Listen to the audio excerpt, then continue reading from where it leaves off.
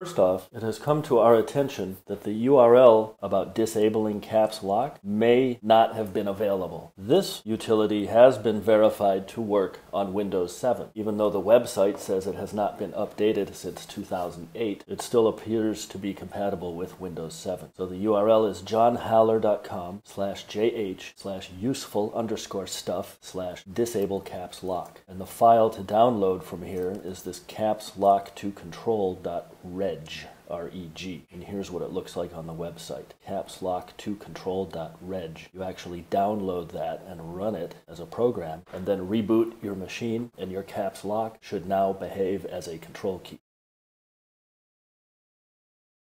Moving on back to the Primi plane, we'll start from Primi plane 3, and we will add positioned and oriented profiles based on this canonical profile that we made previously, and prepare to loft those into a lofted surface. I'll save a new version of this file as Primi plane 4.list. First thing we have to do is pass this canonical profile as an object into the wing assembly. The wing assembly needs to have this canonical profile available to be able to do anything with it. So the canonical profile will pass in as the canonical profile. So even though it is an object, it's completely possible to pass it as a value for the input slot into another object, for example, the wing assembly. The wing assembly is of type box wings. So now in the box wings object definition, we have to add a canonical profile as a known input slot. And likewise, we'll pass it all the way down into each individual wing. So we give it as an input into the wing itself, so passing it on down the tree. And in the wing itself, likewise, we will define canonical profile as a known input slot. Now we'll go ahead and compile the entire file with Control-C, Control-K, and we do get several warnings. When you get these types of warnings, following are not recognized as any category of defined input slot. The first thing to do is answer yes, load it anyway, and then try the compile again, and this time we get no warnings. It's because when you first add a new input for a child object, the compiler might not yet have seen the new definition for box wings, for example, so it did not yet know that canonical profile is acceptable. So we simply run another pass of the compiler and we have no warnings. So now the canonical profile itself will be available down in the box wing. So the next thing we want to do is use a boxed curve. A boxed curve is a convenient method of reorienting and positioning a curve. And it actually is making a new curve object based on a curve object that you pass into it, called the curve in. The first one we'll call the root profile. And this will be a boxed curve that will be positioned at the root of each wing. Right now we are inside the definition for box wing, so this will apply to each and every instance of box wing that we have. The root profile's type